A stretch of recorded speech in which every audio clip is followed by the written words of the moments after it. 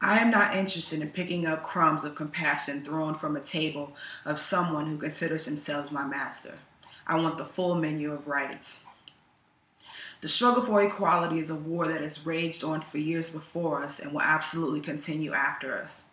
The fight ranges from political all the way to sexual equality. The beauty of a struggle is the passion that stems from it to see and make a change.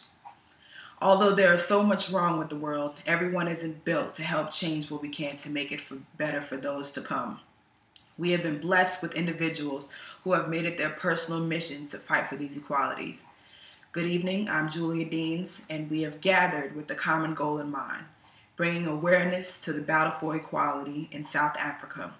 And today's guest has dedicated most of his life to seeing this through. Born in Klerksdorp, in the South African state of Transvaal, Desmond Tutu was the second of 3 children. His father, a teacher, and his mother, a cook and cleaner at a school for the blind. At the age of 12, his family moved to Johannesburg. With dreams of becoming a physician, he attended Johannesburg Bantu School. Because his parents couldn't afford the proper schooling for Desmond to become a physician, he was trained to become a teacher at Pretoria Bantu Normal School and graduated from the University of South Africa in 1954. During his time teaching, the government instituted the system of apartheid, which meant complete separation of everything.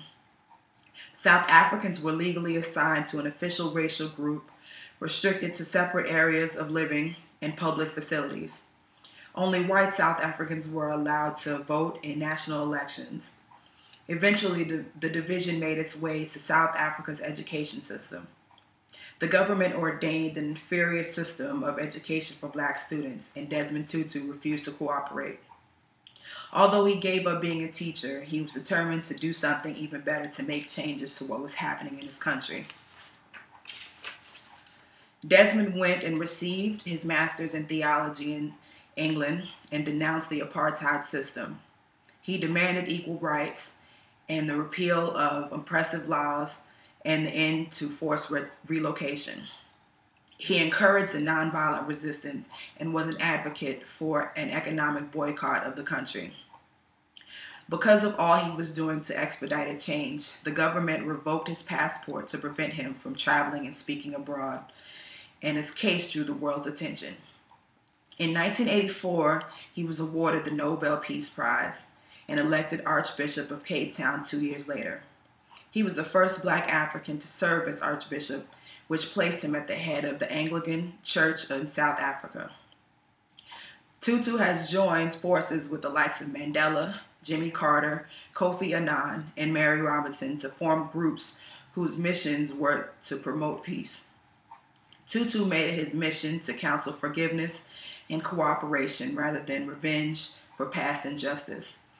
His concern for human dignity, fraternity, and democracy allowed him to maintain the world's admiration. The list of accomplishments seems endless, and I would love to stand here today and remind you all of such. It is an honor, privilege, and a dream to introduce to you Desmond Tutu.